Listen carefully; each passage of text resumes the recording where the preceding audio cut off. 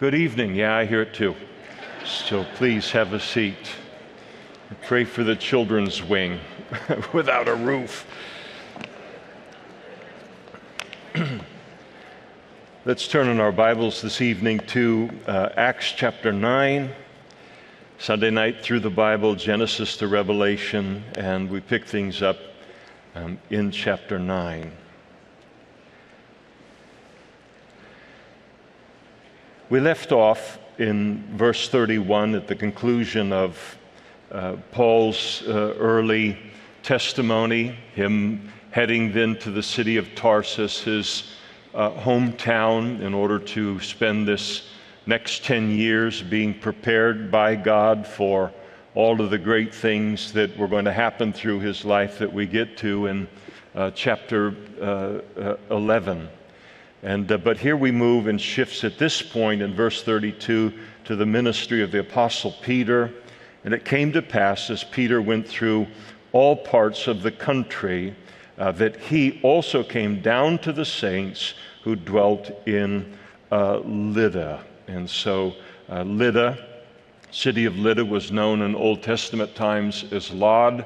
If you've ever been to Israel or you ever do go to Israel, and you have the guide on the bus, and all the way through the journeys, they will mention all of these biblical names, and it's over here on your left and over here on your right. And as you're endeavoring to leave Ben Gurion International Airport, the first biblical site you will be leaving is the ancient city of Lod. The airport was built upon that ancient city right in that area. And so this is where he is. This is up north a little bit of Tel Aviv, gives us a sense for where he is in the land of Israel. And you notice the word saints are used there. In verse 32, he came down to the saints who were dwelt in Lydda. And here you have Christians being called saints for the first time here, I believe, in the book of Acts. And so there were Christians in Lydda at this time, probably as a result of Philip's ministry. We just left off with Philip the evangelist, who goes out, and a part of that revival that happened among the Samaritans in Samaria. Then he goes to the Ethiopian eunuch. The Lord takes him up away from the Ethiopian eunuch and takes him over to Ashdod in the southern coastline of Israel, and then he makes his way up to the area of Caesarea. And so this would have been part of the region that he would have evangelized as a part of his ministry. Remember, the book of Acts covers a period of about 30 years, and so there can be these great time gaps that exist where these things have happened, and probably the Christians he's running into there are a part of Philip's ministry. And so he came into Lydda, and he found a certain man named Aeneas. And he is a Christian. He came to the saints, Peter did, and this is one of the saints, and who had been bedridden 8 years and was paralyzed. So I wouldn't want to be in any single position for an hour, let alone being in a single position because I'm paralyzed. I mean, you think if you've ever had anybody in hospice or anybody that's been in the hospital for an extended period of time, and the great fight and battle that goes on with bed sores, the great danger and infection that is to a person. And so here in ancient times, what a difficult place to be in. And Peter said to him, Aeneas, Jesus the Christ heals you. Arise, make up your bed. And then he rose immediately. I bet he did. I mean, that must have been something to be right there and to experience that power. And so all who dwelt at Lydda and Sharon saw him, and they turned to the Lord. And so this great demonstration of God's power among God's people. And of course, this gets noticed by the community. This guy is one day, for 8 years, you've been hearing about him being in a bed paralyzed, and the next morning you see him at IHOP having pancakes. And so what in the world happened here? And the word goes out at the name of Jesus that he had been healed. And so in confirming the word with accompanying signs and wonders. And then Peter made his way from Lod, and he made his way to Joppa, verse 36. At Joppa, there was a certain disciple named Tabitha. So she is a Christian. City of Joppa is about 30 miles south of Tel Aviv.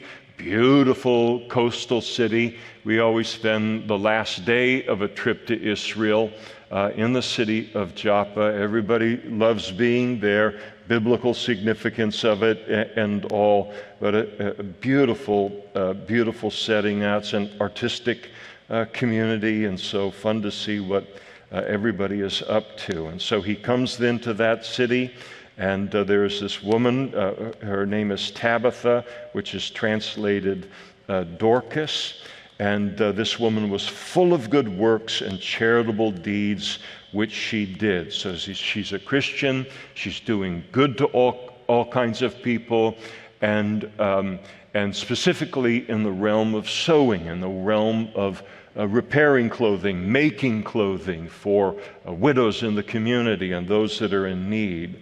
And it happened in those days that she became sick and she died. And when they had washed her, that is her body, and they laid her in an upper room and laid her body there to await then burial. So this was a standard in the ancient world, certainly among the Jews, was typically that was the only preparation for a body. The body would be washed and cleansed, and then final respects be paid, and then the body would typically be buried that day. Now, because this is outside of the vicinity of Jerusalem,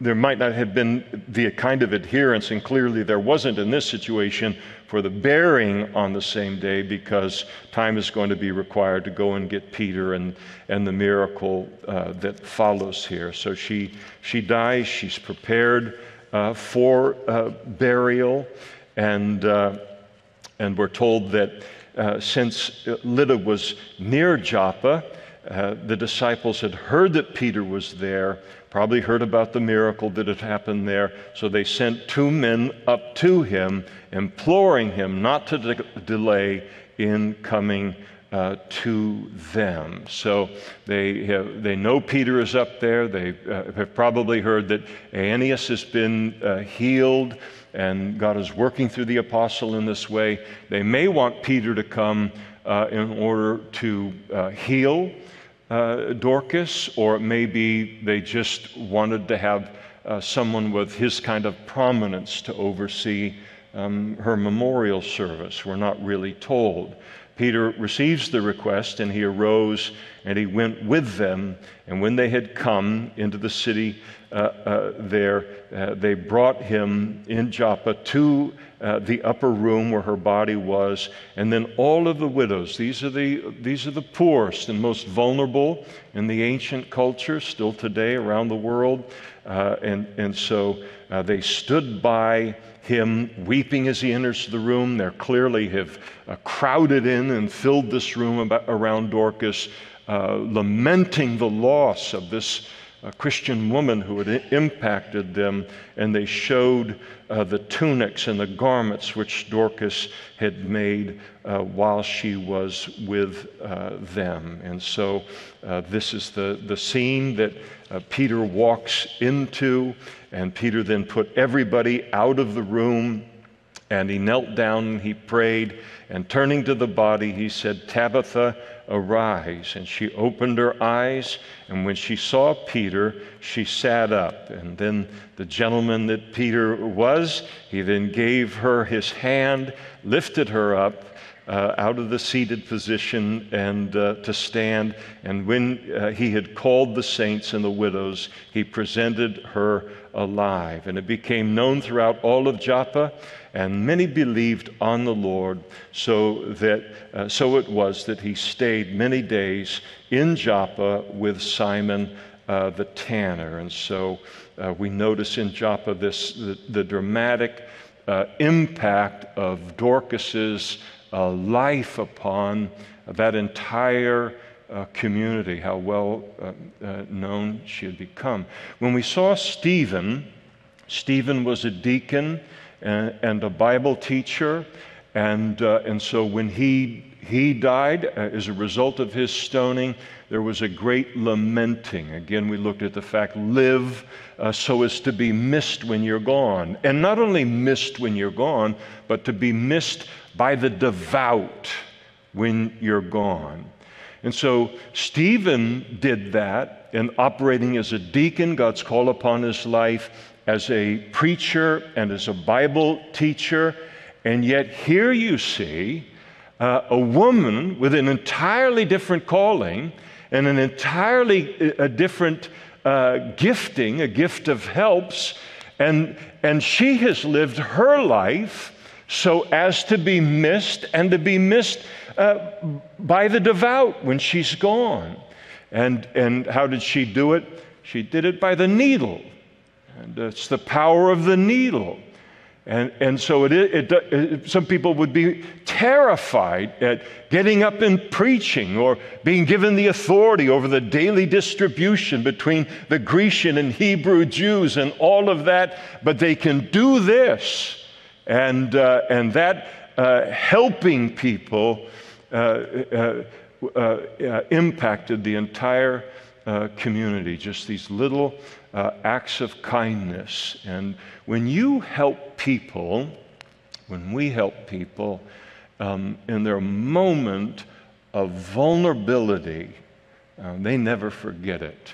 This is why those of you who are in the medical profession, and especially in the hospitals and the ERs and that kind of thing, where I don't care who a person is, when you go in there, all dignity is gone, and you're typically so sick you can't put on any kind of professional airs. You are at the mercy of whoever is taking care of you. And I'm always astonished at the quality of not only medical care, but the quality of attitude of people in that field. And then when somebody does something kind for you, you never forget it. I'll never forget a time in my life when I was on an international flight, and I forget where I was going, and I've had probably 6 migraine headaches in my life. And I got a migraine headache on that flight, and it was just crushing me. And I had nothing with which to deal with it on me. And then this flight attendant, he came and he said, "What's going on?" And that kind of a deal. And then he had some powerful stuff to give to me, all legal. And he gave it to me, and then he moved me up to business class so I could lean back. So I've used that on every flight I've been on ever since, but I really haven't. But you never forget that moment when somebody helps you, and then especially for us as Christians, because, of course, we're wanting to represent ourselves, but to represent the Lord as well. And she certainly understood the power of those things, and she lived her life in such a way as to be missed. And then we shift over, and we see here in verse 43, we don't want to miss this, that Simon, the Apostle Peter, having come to Joppa, he stays now in Joppa with a man by the name of Simon. So now we got 2 Simons. And Simon was a tanner. Now, a tanner is somebody who deals with the dead bodies and the carcasses, the skins of dead animals. And under the law of Moses, that would make you ceremonially unclean.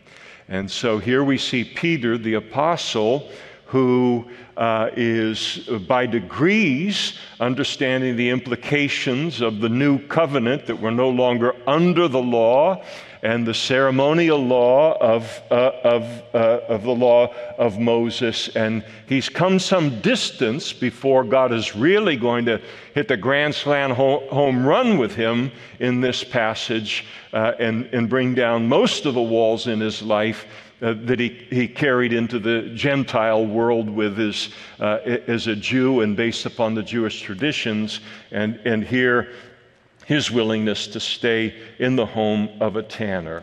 Now, there was a certain man in Caesarea named called Cornelius, and he was a centurion of what is called the Italian regiment. And so the centurion was a Roman officer. He would typically be kind of a little bit, well, quite a bit, a hybrid, but the closest thing in our military would be a sergeant over a unit. And so he was in charge of a unit of 100 soldiers, and the centurions were the backbone of the Roman army. It held together in its discipline, it was prepared in its training. The Roman army did what it did because of its centurions. And so this is a remarkable man. It's a battle-seasoned man, a tough guy, not in a tough guy way where you wear it on your shoulder or anything like that, but this is no a baby here. And every time a centurion is represented in the Scriptures, he is always represented in a commendable light, and Cornelius certainly leads the way in that. The description continues. He was a devout man. In other words, he was drop-dead serious about God. God and the existence of God and knowing God and seeking God was not a game for him. This was serious business to him. And he was one who feared God, possessed a tremendous reverence for God, and he was a man who taught that reverence and respect for God to his entire household. So he is probably very likely what the Jews would have called in those days a God-fearer. There were so many ancient Roman gods in those days. We talked a little bit about it this morning. And so much representatives of the flesh, the practices that were practiced in the worship of these idols. And it wasn't unusual for someone, a Gentile, with a sincere seeking after God, to reject these Roman gods, and the God of the Bible, the God of the Jews, appealed to them because there was just one God to seek, and Judaism was and is one of the three monotheistic religions in the world, with Islam and Christianity, but there was only one God to try and please and to try and obey, rather than all of these different gods. And so anyone that was really serious about that, these things, seeking after God, knowing God, what is He like, would then turn to Judaism in order to and then be exposed to this God of the Bible. Now, a proselyte or a Gentile convert into Judaism would have required that a Gentile be circumcised, keep a strict adherence of the Sabbath law, and also bring forth the sacrifices. And clearly Cornelius is not in that kind of a category, and so there was this group called the God-fearers. And so they would attend synagogue, they would worship the God of the Jews, the God of the Bible, but they didn't take this extra step, and clearly he's in this category. He gave alms generously to the people, generous with his money and helping people, and he prayed to God always. And so he was a man of prayer, lifting up his prayers to to the people. And so with this listing of him, and he cared about people, a man of prayer, and just an extraordinary list here of what this man was like, a genuinely remarkable man. You read the description, and you might think to yourself that 90% of the world don't live up to the standard at which this man lived his life as a Roman centurion and as a seeker after God. And I think easily a Christian could well look at this list of him and declare, wow, his life could put many Christians to shame, and of course it could. Realize that this detailed description that is given to us is not just merely to provide it to us, but it's provided to us for a purpose. And what it communicates to us is that even though Cornelius was all of those things, he still wasn't saved. He still needed to be saved. He still needed to come into contact with the gospel and put his faith in Jesus Christ for the forgiveness of sins. And so he is one of the great portraits in the Bible of the good man who is nonetheless in need of salvation yet and the forgiveness of sins. And God is going to take care of this situation in his life now.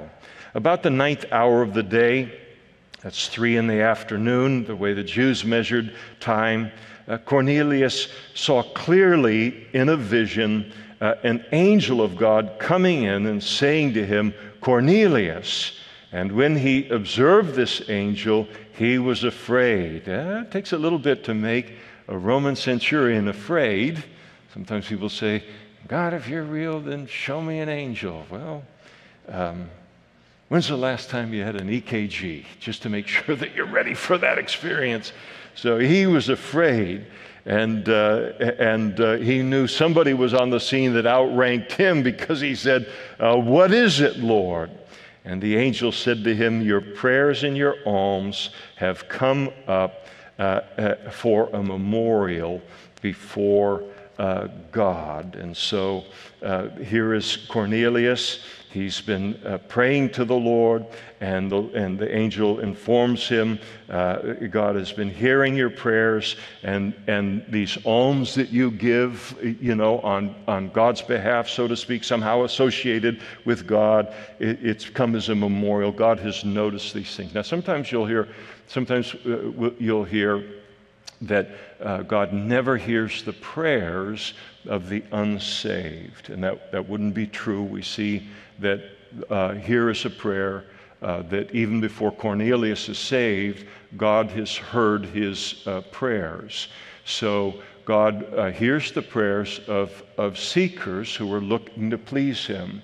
Now, it's another thing if a person is not a Christian, has rejected Christ, and says, "I will come to God on my own terms and in my own righteousness, and I will pray to him and he will listen to me." That prayer may not make it out of the room. This is an entirely different kind of situation here.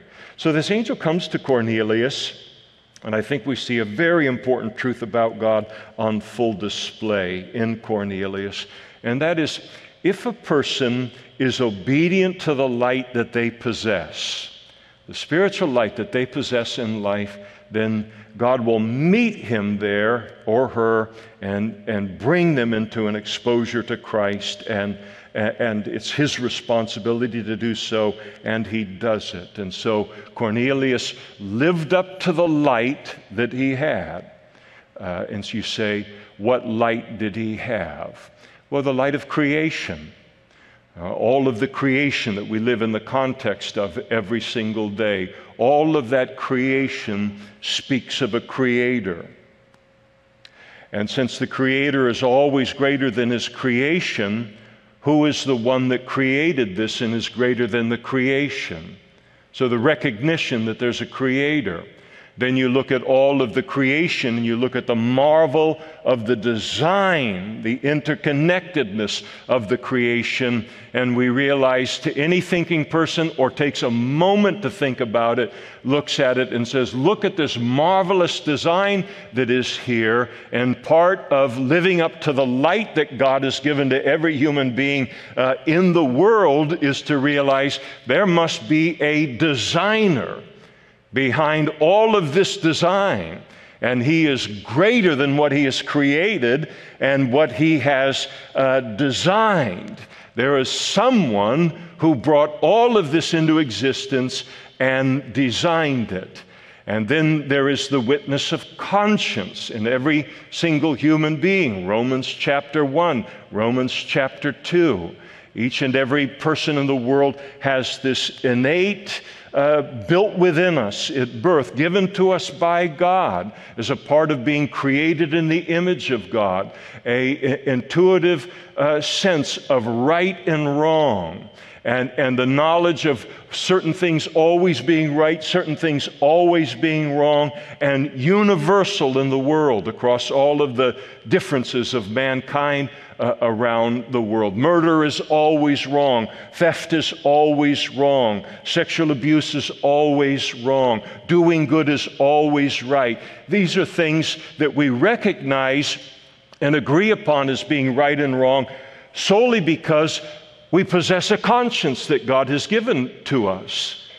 And so there is that conscience that we have. And the interesting thing about our conscience is our conscience, the standard of our conscience, is higher than our practice.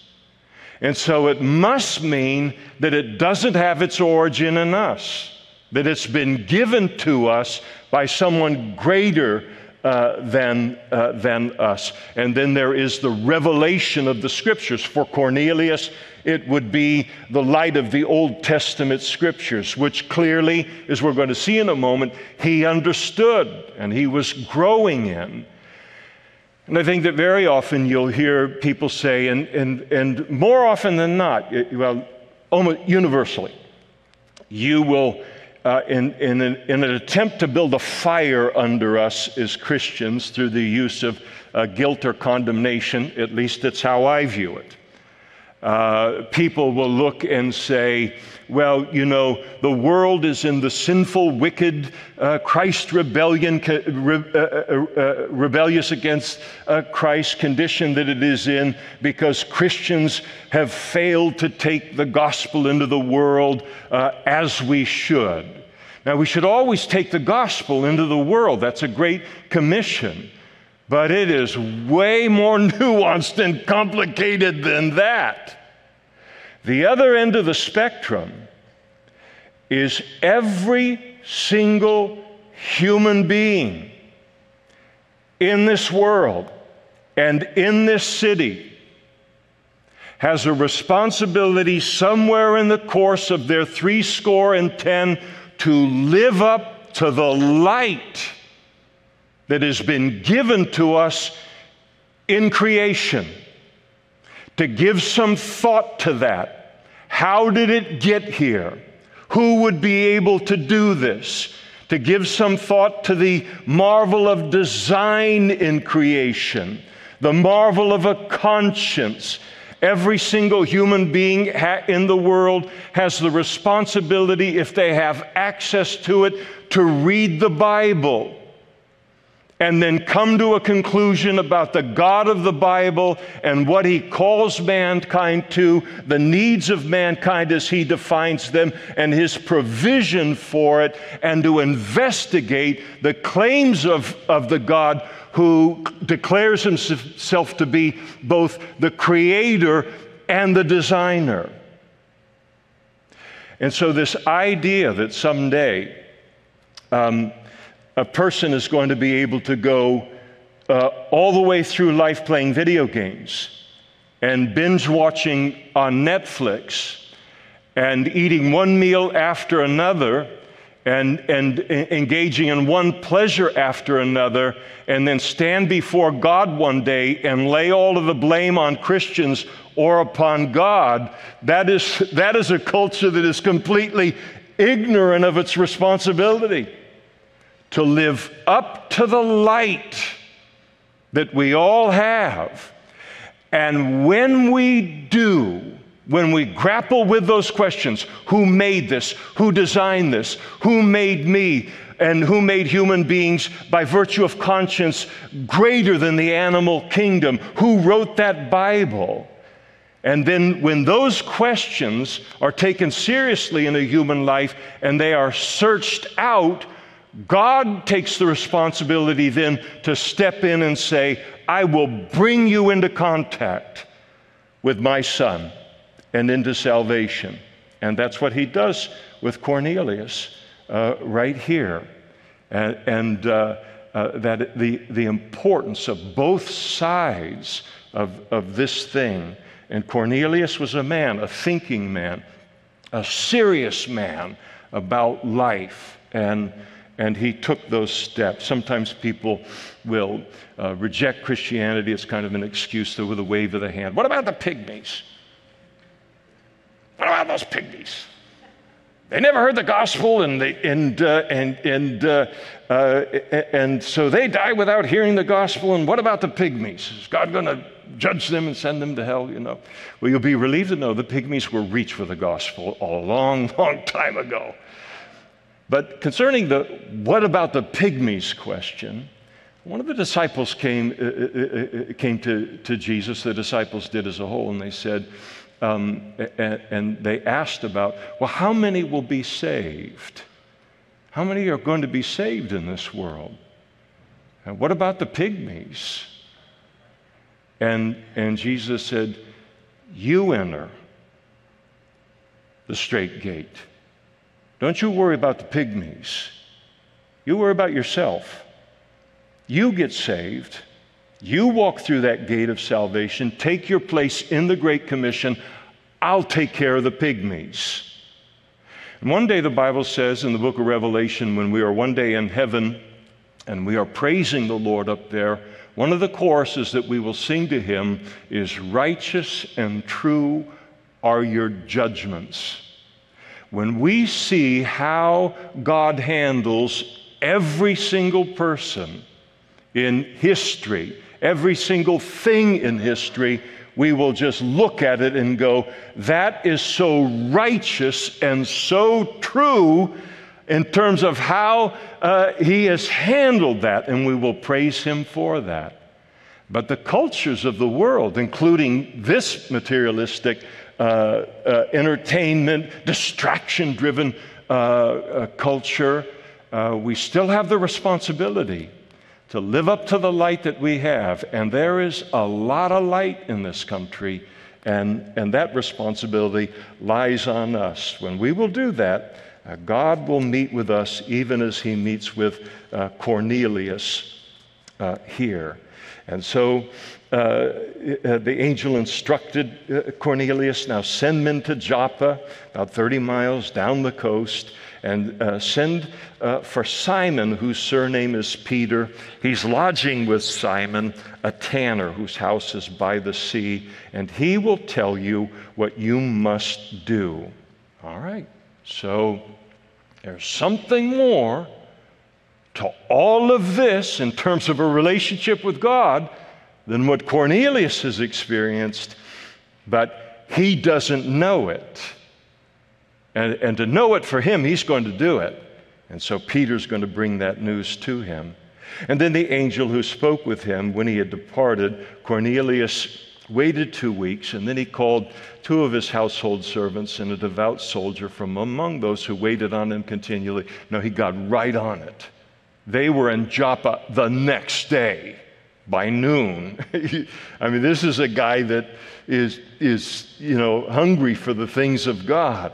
And so when he had explained all of these things, the vision that he had, Cornelius then sent them to Joppa to get Peter.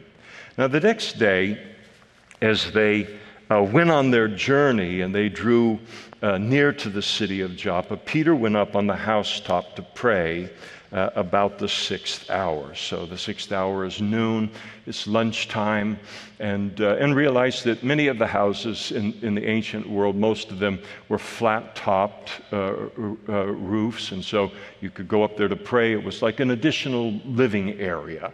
And if you lived on a seaport like Joppa, you would probably spend a lot of time up on the roof looking out on that beautiful scene.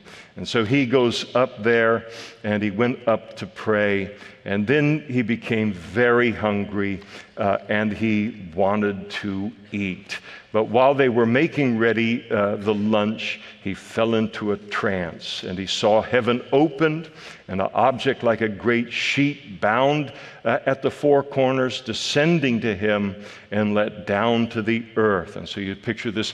And very often on those rooftops, they would have like a canvas or whatever the material would be, a covering for a shade and all. And so he goes into this trance, this vision. He sees this great sheet coming down, and in that sheet were all kinds of four-footed animals of the earth, wild beasts, creeping things, and the birds of the air. And so he sees all kinds of animals, clean and unclean animals, according to the law of Moses. And then a voice came to Peter and said, "Rise, Peter, kill and eat." And so, in other words, kill the animals and prepare a meal from them. And Peter protested. He said, "Not so, Lord." Two very inconsistent phrases. You can say, "Yes, Lord," or you can say, "No," but you can't say, "Not so, Lord." And that's what he does here. "For I have never eaten anything common or unclean." I'm a kosher Jew. I have never, ever eaten an unclean animal according to the law of Moses, and I can't do this. And then the voice spoke to him again a second time and said, "What God has cleansed, you must not call common." And that word "you" is emphatic in the original language, and it's declaring something like, if I declare something to be acceptable, then it is acceptable. And so this vision that he received, and the vision isn't supremely about Jewish dietary laws at all, but it was intended to prepare Peter's heart for the messengers who were coming from Cornelius' house to invite Peter to Cornelius' house. And Peter had about the same view at this point of Gentiles as he had of eating an unclean animal. It wasn't a very high view, though an apostle. And so this is about how Peter is no longer to view human beings or the Gentiles the way that he once did, but now as God did, that all people, Jew and Gentile alike, have the same standing before God as it relates to salvation. And so that Gentiles like Cornelius were acceptable to God in coming into his kingdom. And we look at this and go, hello? But I would guess to say we're almost 100% Gentile in the room tonight. So we just take it for granted. We don't have the hurdles that the apostle had to get over, and the difficulties, the great hostility and animosity between the Jews and the Gentiles in those days. And especially the scene that Peter's going to be brought into in just a day or so, and that is into the home of a Roman centurion. Not only is he a Gentile, but he is a Gentile who is an officer in the occupying force within the land. And the Gentile history toward the Jews, even at that point, was not a good history of Gentiles treating Jews well. And so Peter had a lot to work through here, and the Lord is working him through that. So he gives this vision to Cornelius, and then how the Lord does, he works both ends of it. He comes over, works the other end of it by speaking to Peter. This was done 3 times, and the object was taken up into heaven again. Peter has quite a relationship with threes, doesn't he? He denied the Lord 3 times, and he had, at his restoration, had to confess that he loved the Lord 3 times. Here is this same vision 3 times. God is going to drive. I don't say this authoritatively or even remotely that, but I certainly don't look down on Peter for this. I don't know how many times I need to hear something from God before I get it. So he knows us and how many times he's got to do something to get through to us. And so 3 times, and while Peter wondered within himself what this vision which he had seen meant, he can't figure it out. And behold, the men who had been sent from Cornelius had made inquiry for Simon's house, and they stood before the gate downstairs. And they called and they asked whether Simon, whose surname was Peter, was lodging there. And while Peter thought about the vision, the Spirit said to him, "Behold, 3 men are seeking you." So that's a word of wisdom. That's a spiritual gift. He gives Peter a piece of, or word of knowledge rather, a piece of knowledge he could not otherwise possess. They're downstairs and they're waiting for you. And then a word of wisdom, what to do with that knowledge that they're down there seeking you. "Arise, therefore, go down and go with them, doubting nothing, for I have sent them." So God is so patient as he teaches us things. So Peter becomes a Christian out of this very unique background that he came out of. But every one of us came out of a unique background before we became a Christian, where we've been indoctrinated to look at things a certain way and to view things in a certain way, things that we think are always right or always wrong, and they don't line up with how God sees that, and God is just faithful to just slowly walk us out of it. And so here the Lord is speaking to him, telling him it's going to be okay. Peter went down to the men who had been sent to him from Cornelius, and he said, "Yes, I am him whom ye seek, and for what reason have you come?" And they said, "Cornelius, the centurion, a just man, one who fears God, has a good reputation among the nation of the Jews, was divinely instructed by a holy angel to summon you to his house and to hear words from you." I wonder what those words could be. They want you to come here and you're going to speak to Cornelius. An angel said you would, and we've come to ask you to come. And so then Peter, he invited them in, and they lodged overnight in that house. And on the next day, Peter went away with them, and some of the brethren, Jewish brethren from Joppa, accompanied Peter. So he doesn't know what's happening here, but apparently he wants Jewish witnesses to whatever it is that he's getting in the middle of here. And actually he's going to get called on the carpet for what happens here in chapter 11. And so we'll see that he had suspicions, but he's wise in doing that. And so the following day, they then entered into the city of Caesarea. Now Cornelius was waiting for them and had called together his relatives and close friends.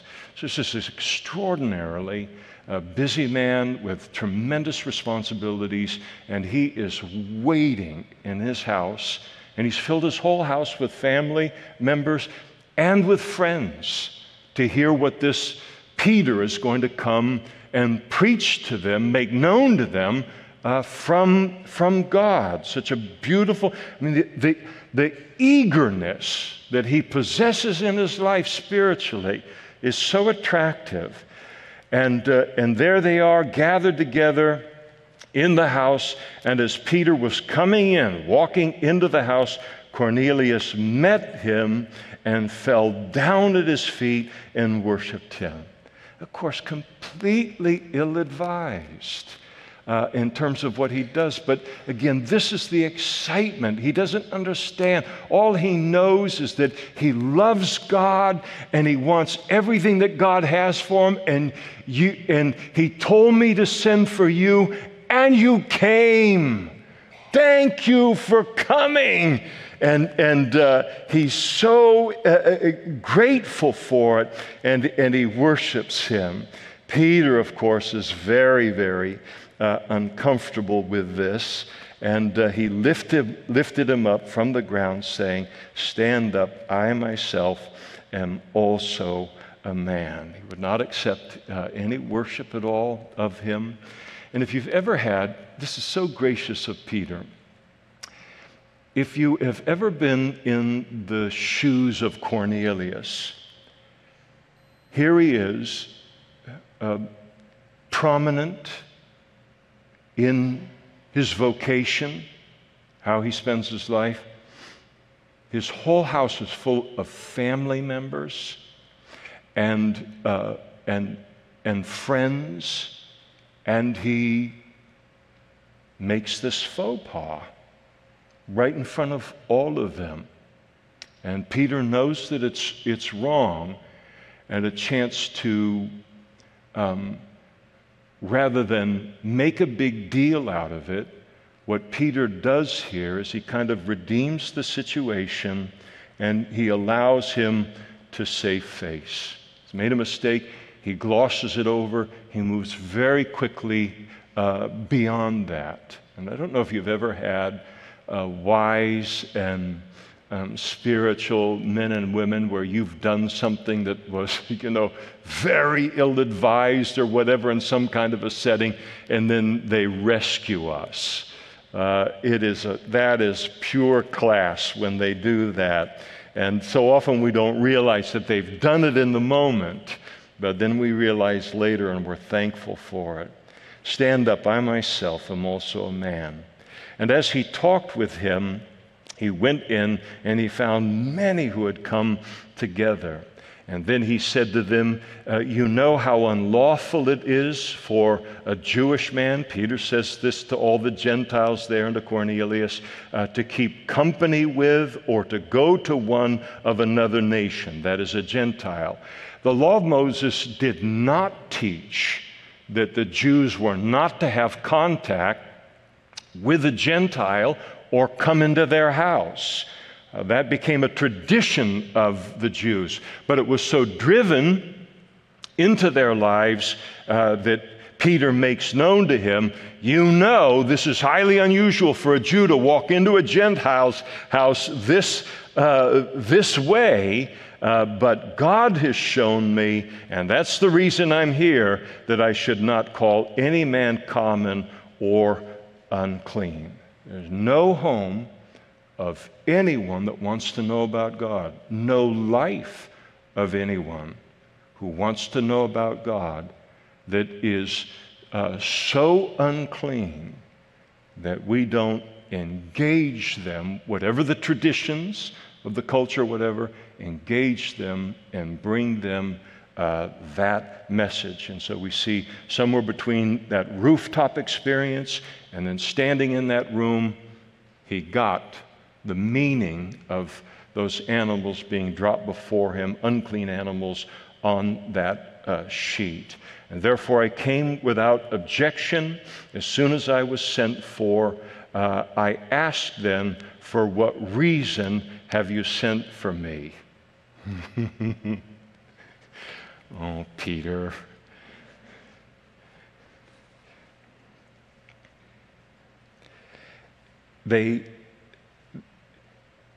At the end of verse 22, they let him know, an angel told Cornelius to summon you to his house and to hear words from you.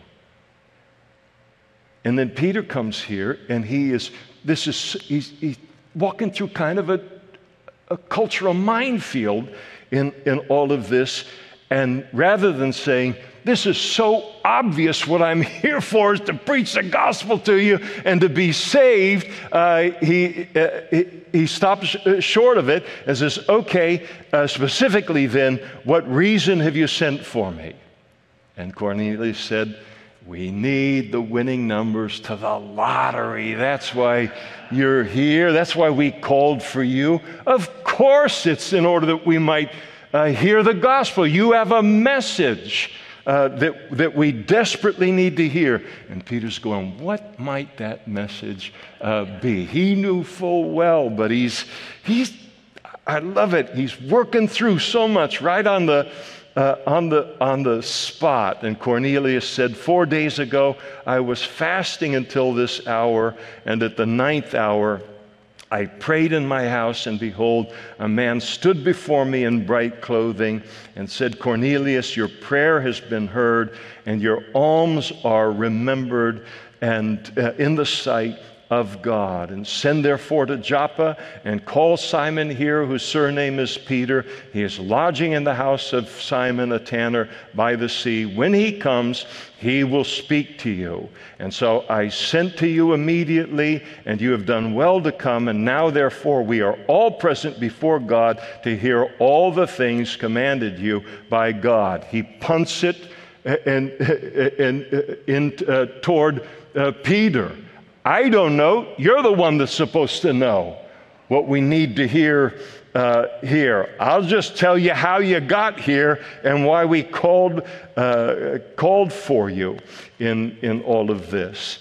And then Peter, he opened his mouth, and of course he understood exactly what he needed to do here. He opened his mouth and he said, in truth, I perceive that God shows no partiality. He wants everybody to be saved, Jew and Gentile. But in every nation,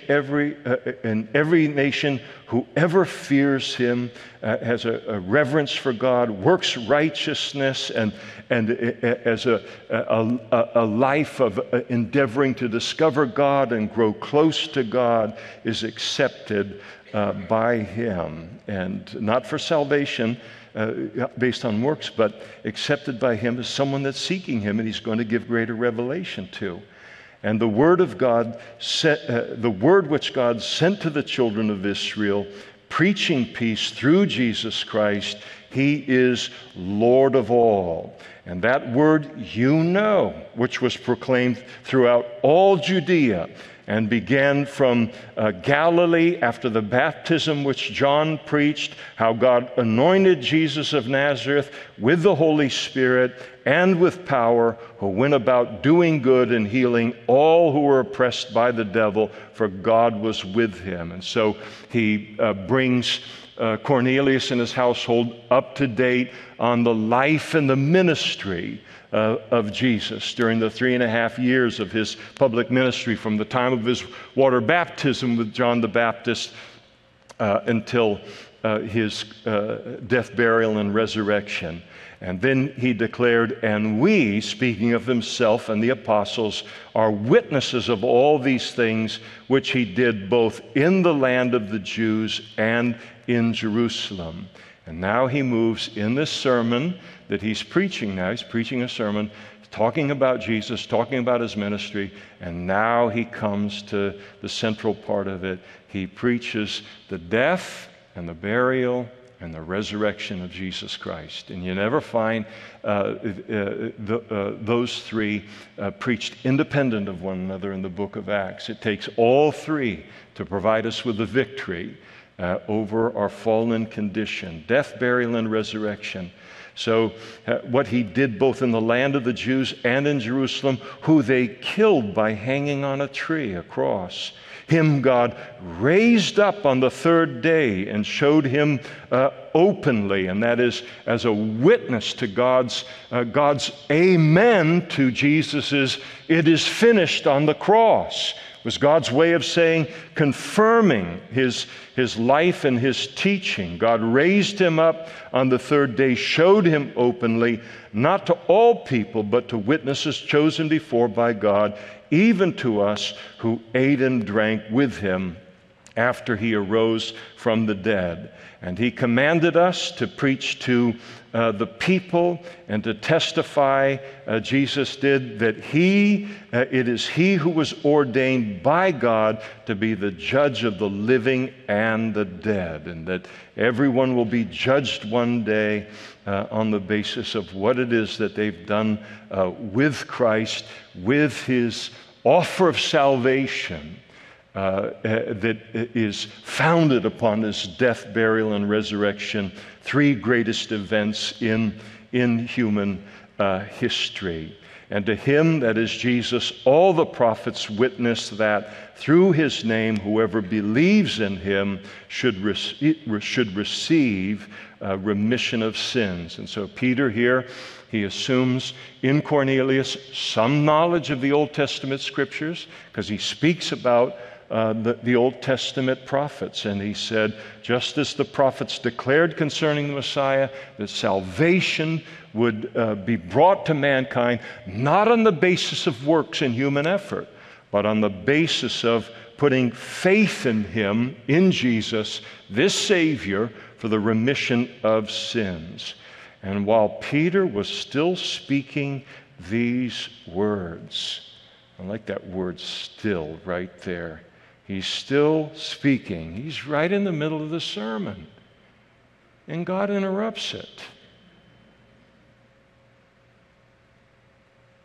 It kind of reminds me of that old story about D.L. Moody, where he was, there was somebody, and Peter's not in this category, but they had this big evangelistic campaign, and so they turned over to the different prominent pastors in the community to make the announcements one would do, and then one would open up in prayer. And the guy that was opening up in prayer thought this was his moment to shine, and he's droning on and on and on in his prayer, and he's praying to himself basically. And D.L. Moody realized he's killing the meeting, and so he stood up and he said, well, while our brother is finishing his prayer, let's continue on with the meeting. And so he just kind of disregarded it and continued. Peter was still preaching these words. I mean, he had two more points to the sermon. And the Holy Spirit fell upon all those who heard the word. They were born again. Why did the Holy Spirit fall upon them in that moment? Except that everyone in that room was listening and tracking and hanging on every word that Peter was preaching, and then acknowledging it and making that truth their own. And when he came to the part in which he said, salvation, as the prophets taught, is found in faith in this Messiah, at that moment, they were doing it in their hearts. And so they're born again. In that moment, the Holy Spirit fell upon them as they hear the word, they're born again, and those of the circumcision who were Christians, they were astonished at this, as many as came with Peter from Joppa, because the gift of the Holy Spirit had been poured out on the Gentiles also. So they're thinking, oh, we're in trouble. We are in big, big trouble with all of the heads of things back in Jerusalem. They're going to want an accounting of this, and they will. And that's what the next chapter is all about. But their minds are being blown at the fact, again, they're in this insulated thing that God cares supremely and maybe only for the Jews in the world. And he cares nothing about the Gentiles. And all of this is being turned on its head, and they're witnesses of it as the Holy Spirit comes upon this entire room of Gentiles. And for they heard them speak with tongues and magnify God. And then Peter answered, can anyone forbid water that these should not be baptized to have received the Holy Spirit just as we have? Peter said, all right, I'm going all the way with what God is doing here. These are Gentiles, they are born again, and they are qualified to be water baptized. Let's take care of it. And he commanded them to be baptized in the name of the Lord. And then they asked him to stay for a few days, which he did in order now to further explain, beyond one interrupted sermon, about the things of the Lord and the Christian life, and to begin to disciple them. And so this beautiful passage, it's oftentimes called the Gentile Day of Pentecost, is what happened there in that room as the gospel comes here. And this is what makes this chapter so significant. The first time that the gospel comes to the Gentiles, just as Gentiles. And so it's the birth of the Gentile portion of the church. And so this monumental thing that happened in history, and me being half Scot and half Irish, and thus fully Gentile, this is my spiritual heritage. Yours does. It goes all the way back to here, and the Gentiles now being reached with the gospel, and the rest is history, as they say.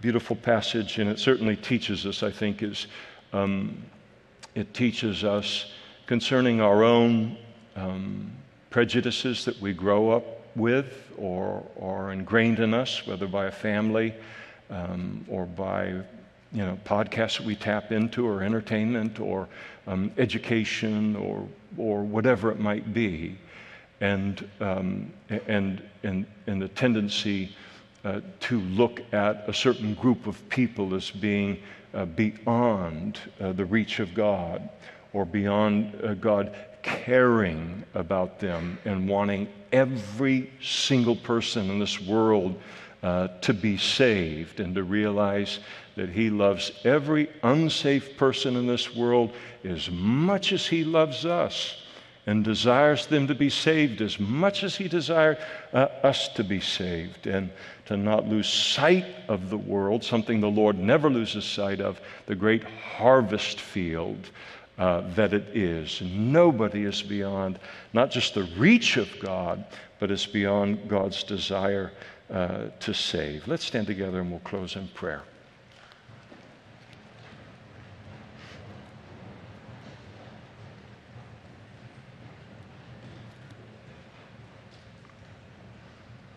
Thank you, Father, for all of the big thing here of getting Peter and the early church and the leaders in the early church to see your heart for the whole world. And we pray that for our own lives as well. But then all of these little nuances and these little things, and we see how gentle Peter was with Cornelius, but we see even more how gentle you were with Peter, and bringing him along so that his heart and his mind would reflect yours. And we thank you for how far you've brought each of us in that regard in our walk with you. And we ask that you would continue to do that, continue to develop your heart within us, and specifically here tonight, your heart toward all of the people around us that are going to be saved but are not yet saved, and the evidence being that we are still here and you haven't raptured us all out of here. Thank you for the gospel that changed our lives. Thank you for the privilege, Lord, of being able to carry it. Thank you for people, despite how many reject it today, are still waiting to hear. Use us, Lord, in that mission field, in that harvest field this week, we pray. And we ask it in Jesus' name. Amen.